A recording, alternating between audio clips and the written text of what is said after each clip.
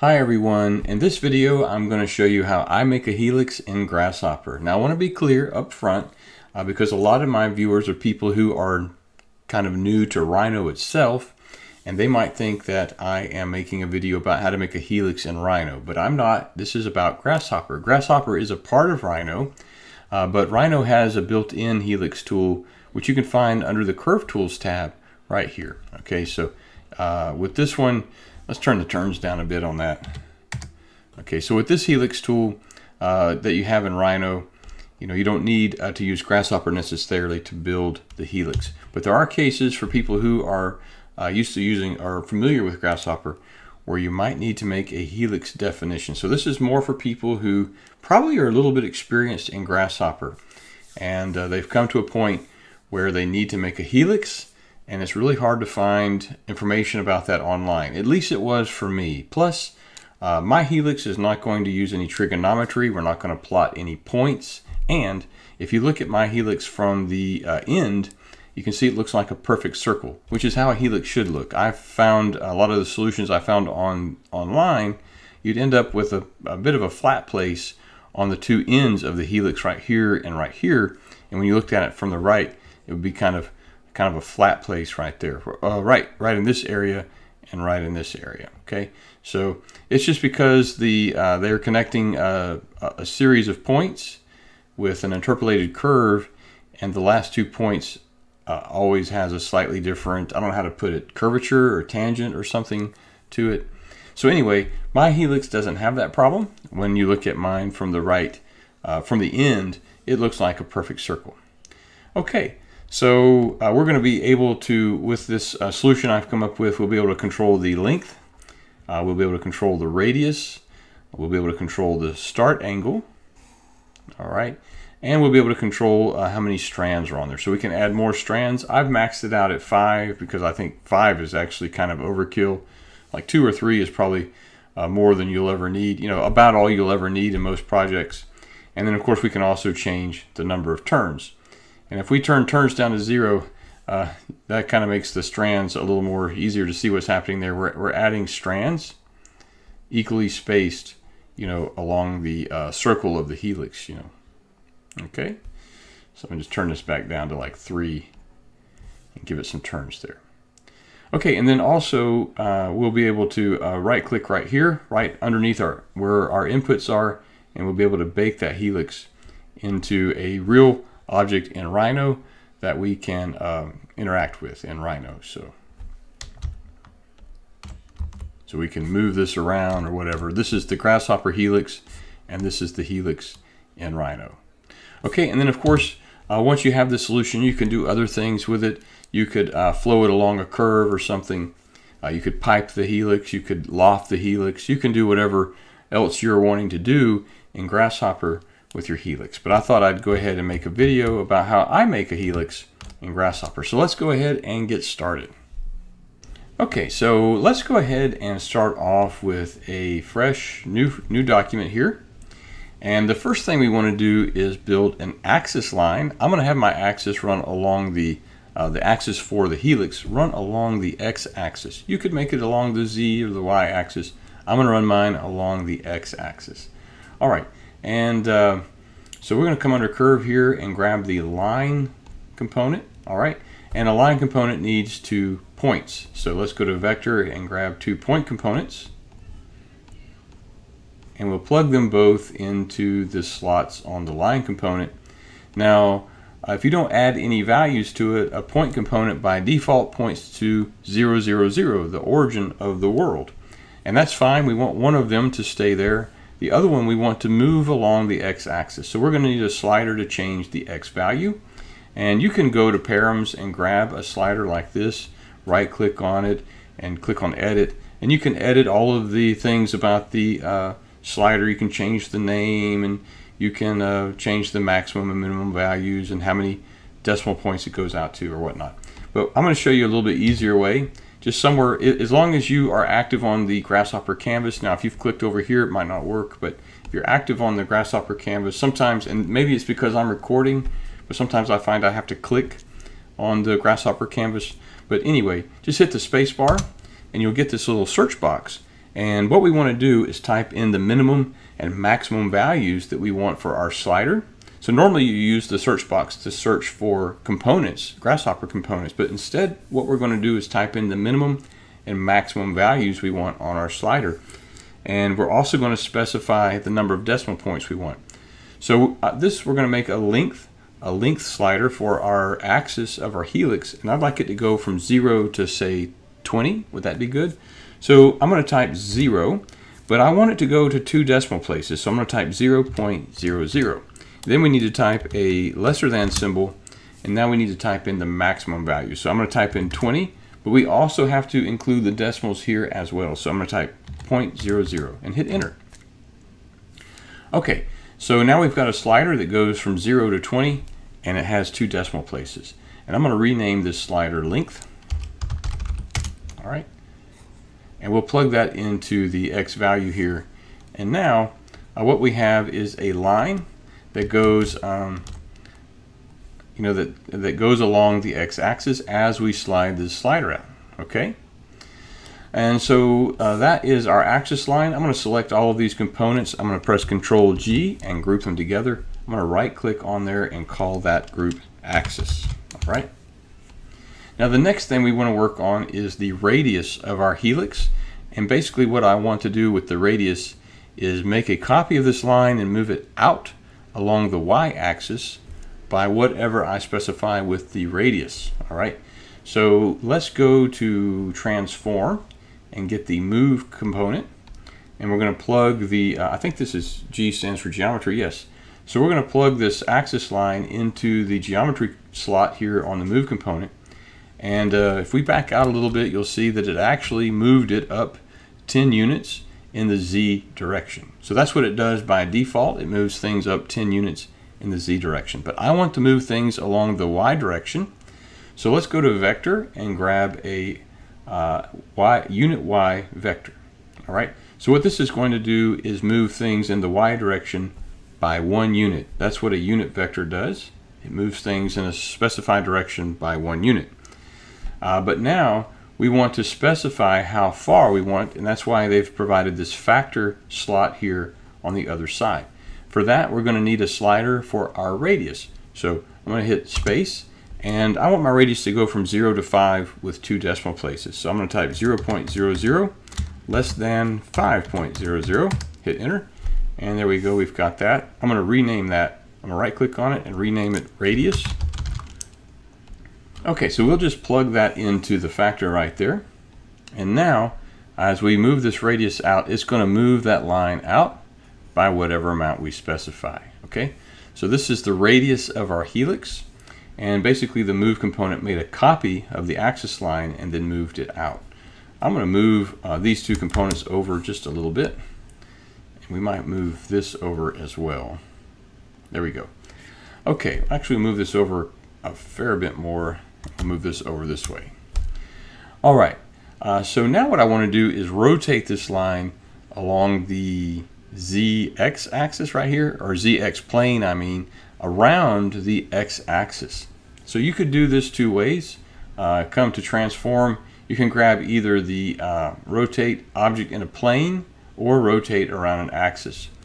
If you are going to use some other axis, you probably, well, I don't know. You could specify the axis, couldn't you? Let's see. How do you specify an axis? You specify an axis with a line. So I think I would use this one. All right. So you could either create a line in Grasshopper, or you could draw a line in Rhino and feed that in there. But you can also use the plane as well.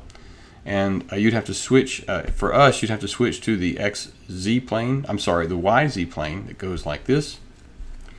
Okay, I'll pull that out for you so you can see. So we would want to use that plane. Let me turn the preview. No, that is not that. What's going on here? Why do we have so many planes there? Oh, because I put it in the geometry slot, that's why. That was strange. Okay, so this if you're going to use the rotate around plane, this is the plane that you need. All right, and then you could put your your line up in there, and it would rotate it around within this plane. All right, but we're going to rotate around an axis because we don't even have to specify the axis. By default, it's using an axis, which is really a line that it drew. The component draws along the x-axis for 10 units. All right, so we can just plug this in here, and you can see it automatically rotates that. So you would only really probably need to use this other rotate right here if you're planning on using like the y-axis or the z-axis. And even then, you could still use this one. You just need to draw a line in one of those directions, okay? Or you could probably draw a line diagonally if you wanted. Okay, so that's enough about rotation and planes and axis, I think, right? We're going to use this one, and by default, it's rotating around the x-axis, which suits us fine. It's also by default rotating 90 degrees, but we need to be able to specify an angle, which is going to be the start angle of our helix. So let's make a slider for that. I'm going to hit the space bar, and we want our angle to go full circle. You could do this in degrees or in radians. If you were going to do it in radians, the slider would go from 0 to 2, and then you would have to feed that through pi, and then a pi component, and then that would work for radians. But for degrees, the slider needs to go from 0 to 360, okay? So I think most people are probably more comfortable with degrees, so I'm going to use that. But you can use radians if that's what you prefer. So I'm going to type in 0.00 less than 360.00. So this is my angle slider here. I'm going to right click on that, and I'm going to call it start angle. Okay, and we need to feed this through a degree to radians converter, which is this right here under maths. In the trig section, you've got this big R here, and that is our degrees to radians converter. So we're just going to feed our start angle into there and then feed that into the rotate component. All right. Okay, and so now we need to specify the angle, and we can do that like this. Okay, and you can see it rotates full circle around our axis. Now one thing, the rotate component is making a copy of the move component's line. I don't need to see that line anymore because now our focus is on this one. So I'm going to turn the preview off on that. All right. So we can only see the rotate component now. Now it lets us see both this line and also the axis line when we highlight it. Eventually we're going to turn the preview off on this. So don't worry about the fact that we can see the axis line. That will disappear when we turn off the preview. Okay. So the next thing we need to do is twist this. I'm going to set the start angle back down to 0.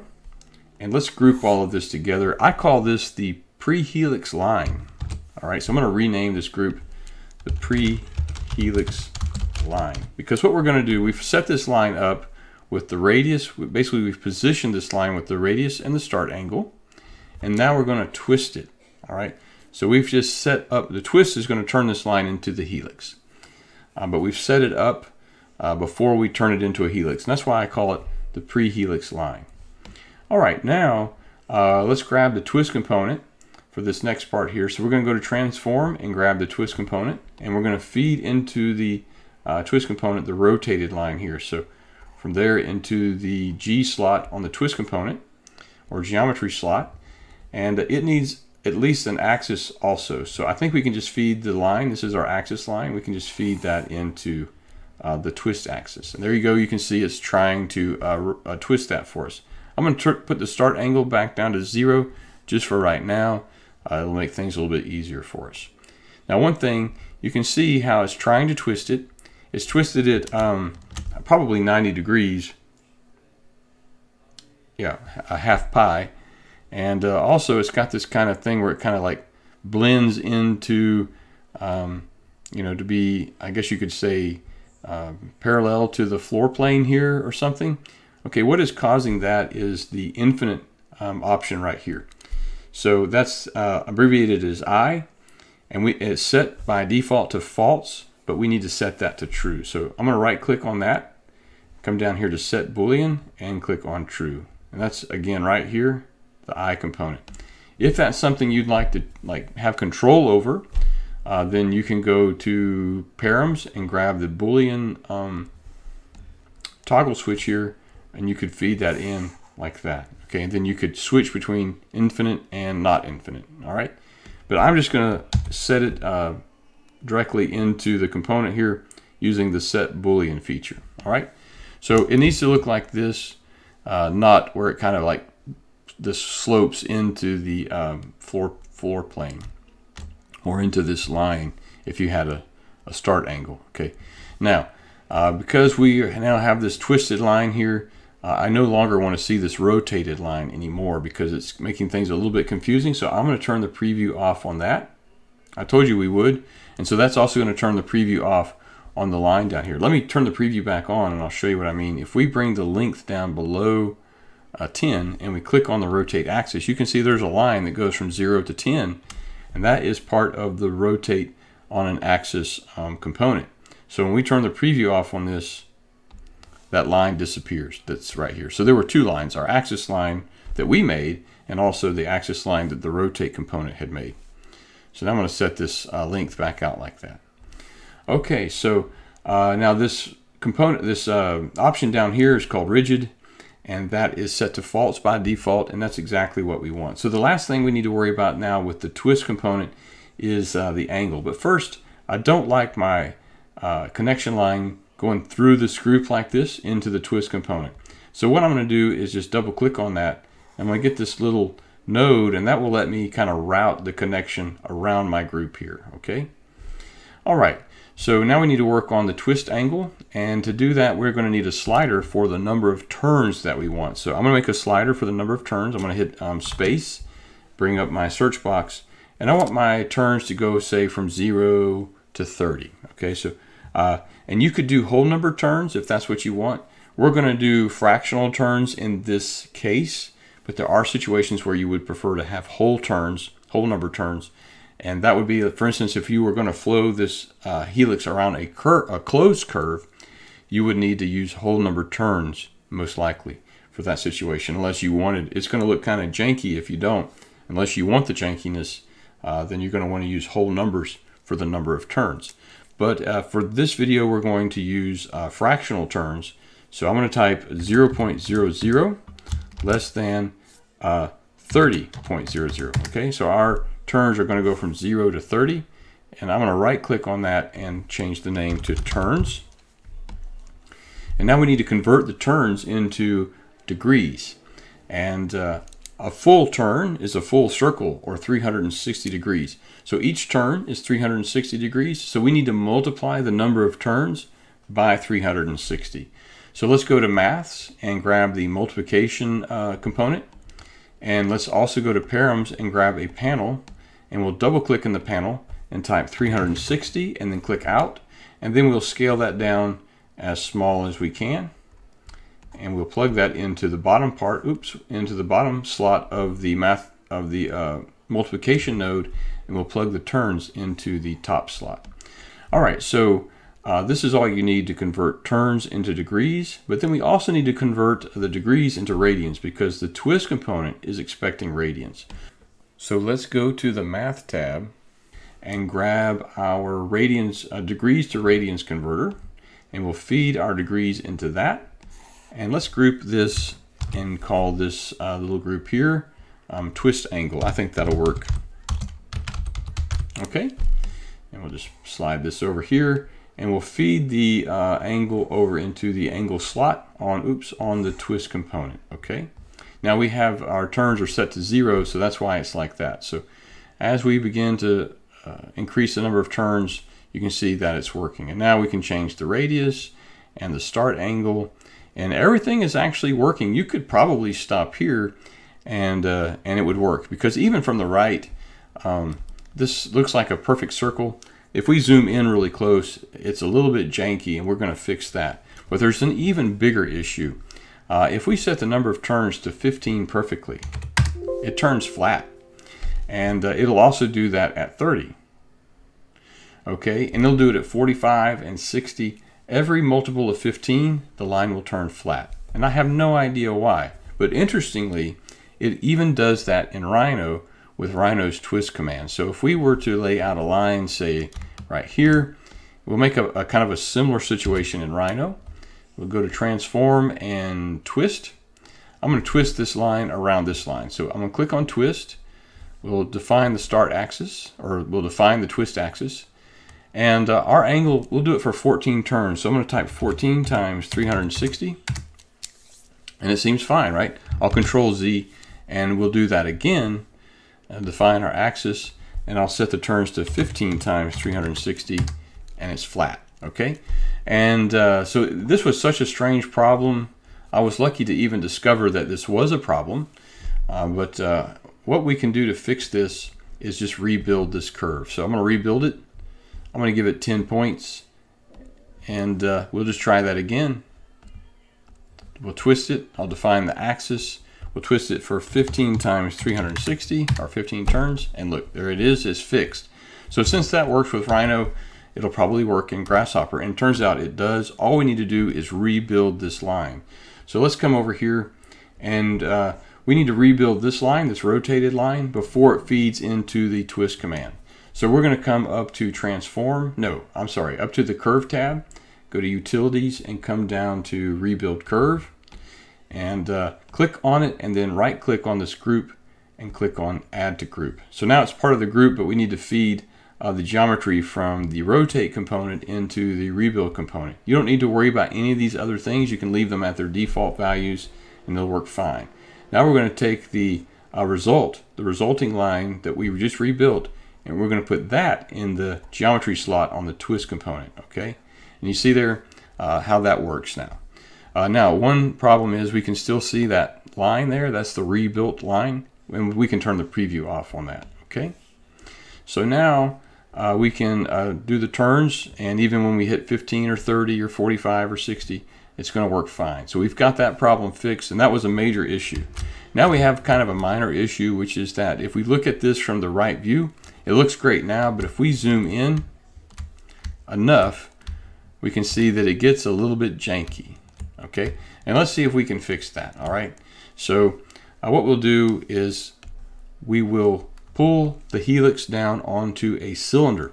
So a cylinder should be theoretically perfectly round, and if we pull the twisted line onto the cylinder, then our helix should also be perfectly round. So we'll need to make a cylinder first, and we can get that from the surface tab. There's a cylinder component here in the primitive section, so grab that, pull that onto the canvas, and you can see right now it's not oriented right, it's using the wrong plane. We need the YZ plane, so come to vector, go to planes, and click on the YZ plane. We'll just drop that here, and we'll put that into the B slot on the cylinder component. So the B stands for base plane in this case. Usually if it's needing a plane, it's abbreviated as P for plane, but this time they decided to go with B for base plane. All right, now I don't want to see this plane, so I'm going to turn the preview off. I'm going to right click and turn the preview off. And this cylinder is the wrong size. We need to give it the radius of our helix and also the length of our helix. So I'm just going to back out a little bit. I'm going to drag this over here and zoom in, and we'll feed the radius into the radius slot on the cylinder component. And now you can see that as we change the radius, the cylinder's radius changes also. I'm going to zoom back out and drag this back into its proper place. Now I don't like my radius connection line going through my pre-helix line group, so I'm just going to double click on that to get one of these little nodes, and I'll realign it over here. I'll do it again and just redirect it around all of this stuff here, okay? Now we need to give the cylinder the length of the helix, and we can do that by giving it we could either give it the length here, or we could give it the length of the line.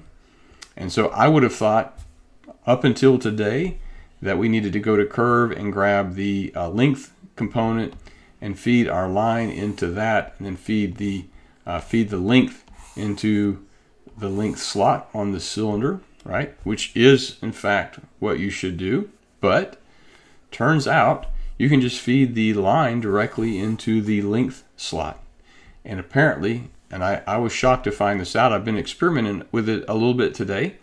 Apparently if you feed a curve into a slot that is expecting a length, Grasshopper knows to get the length from the curve. That's how I'm taking that. So I don't know if it's good practice or not, but I'm going to put a little node here and direct that like that. Also, this here, since it comes out of the line, that is the line. You could consider that as being the line itself.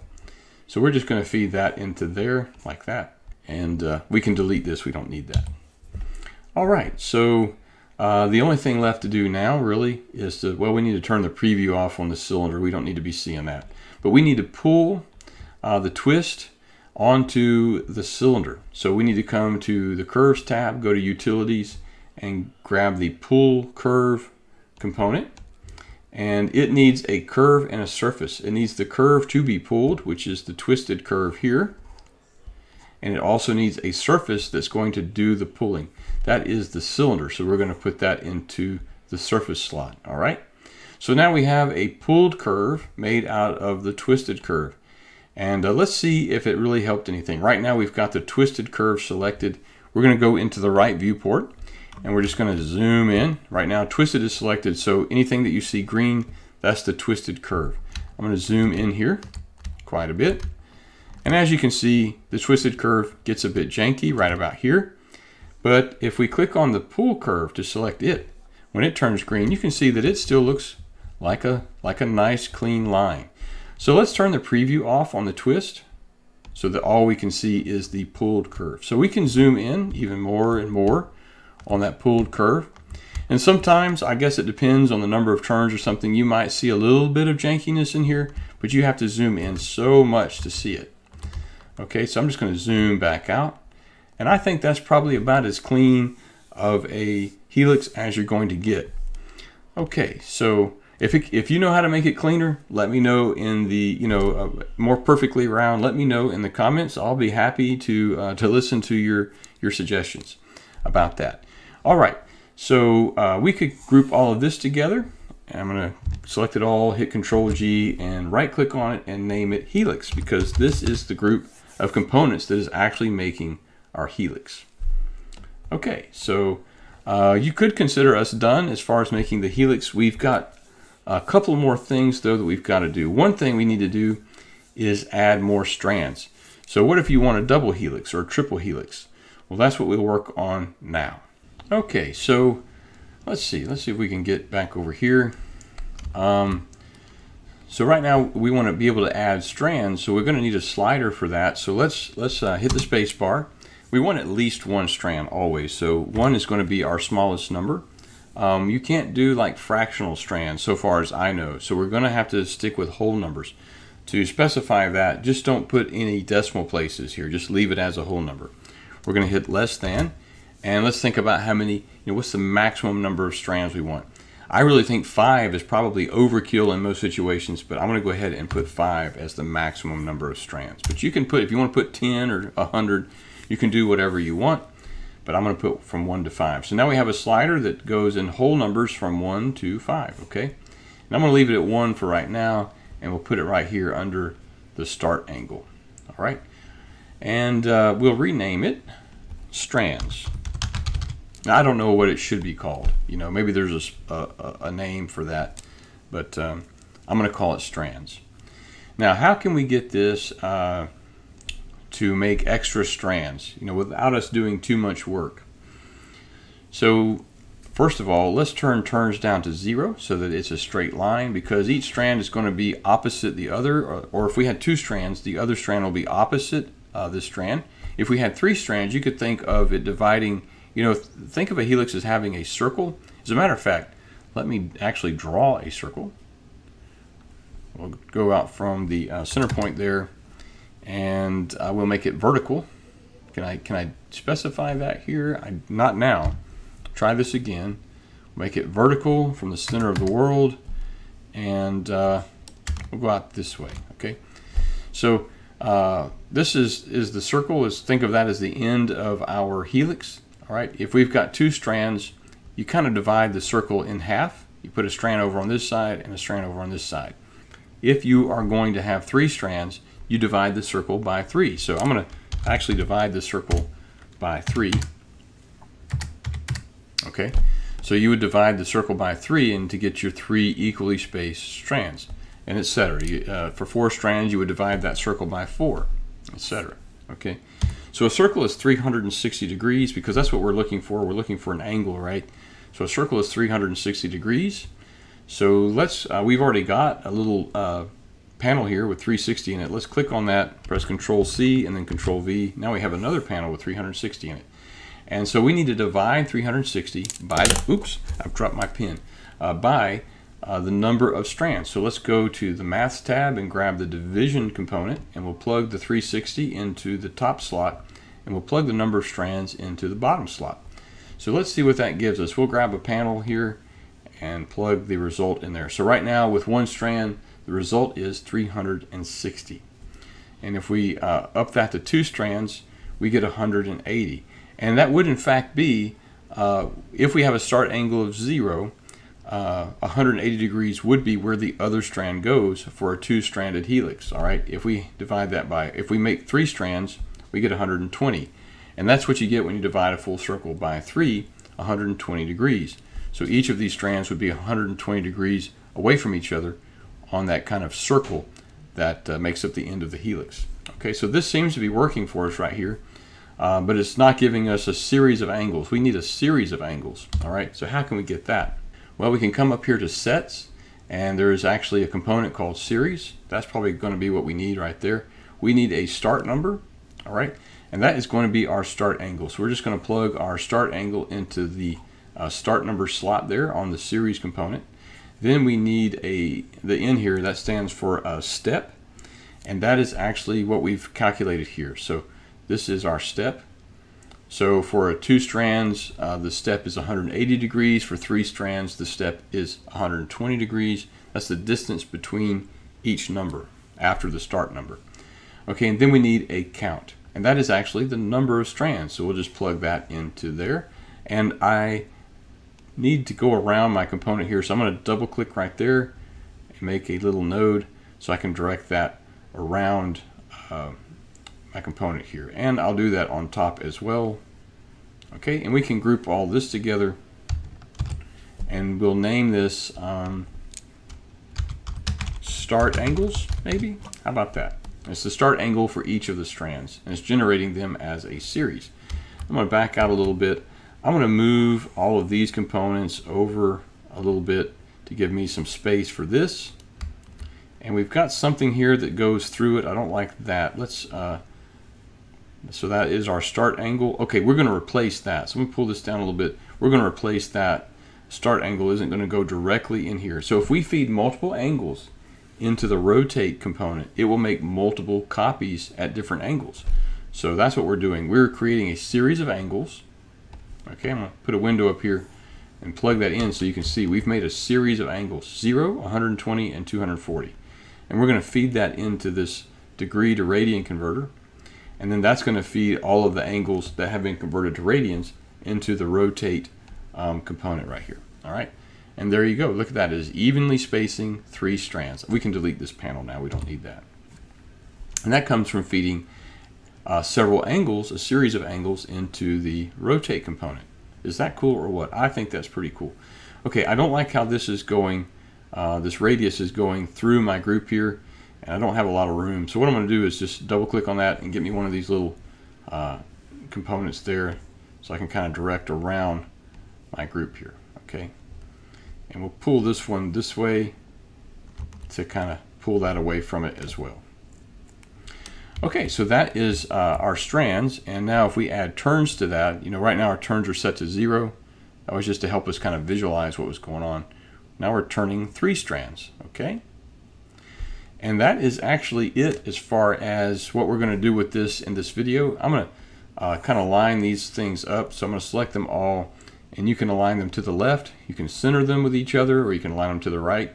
I'm going to align them to the right. You can also evenly space them by clicking on this thing here. So we're going to evenly space them, and then I'm going to group them. So I'm going to press Control G, and we'll right click on that and name this inputs. All right, so this is all of our inputs that are going to feed into our Helix component, or definition rather. And now one more thing, you know, so we because ultimately what you want to do is come in here and bake. You know, this is our Helix right here, or helixes.